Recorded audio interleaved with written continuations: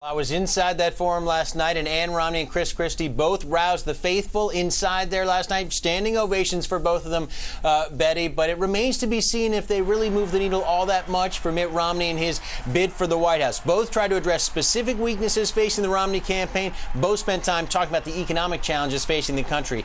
It was the biggest speech of Ann Romney's life. She delivered a personal speech urging skeptical voters to get to know the Mitt Romney that she knows, making a particular appeal to women. She said the nation could trust her husband to turn the American economy around.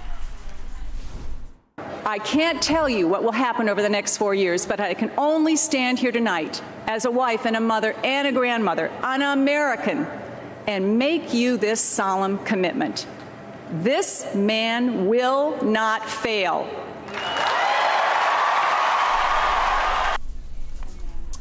And Romney then joined his wife on stage after the speech, stayed inside the Tampa Times Forum for the keynote address from Christie. And without mentioning the president by name, Christie railed against the lack of leadership in Washington, especially on fiscal issues, called for truth-telling to the American people about the tough choices facing the country and the sacrifices required.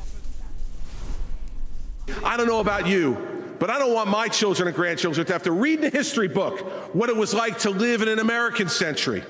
I don't want their only inheritance to be an enormous government that has overtaxed, overspent, and overborrowed a great people into second-class citizenship. I want them to live in a second American century.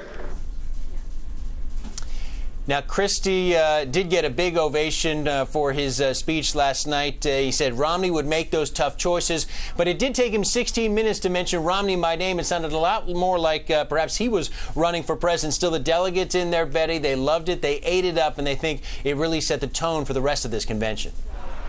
And Peter, what can we expect from Paul Ryan tonight? What does he need to deliver?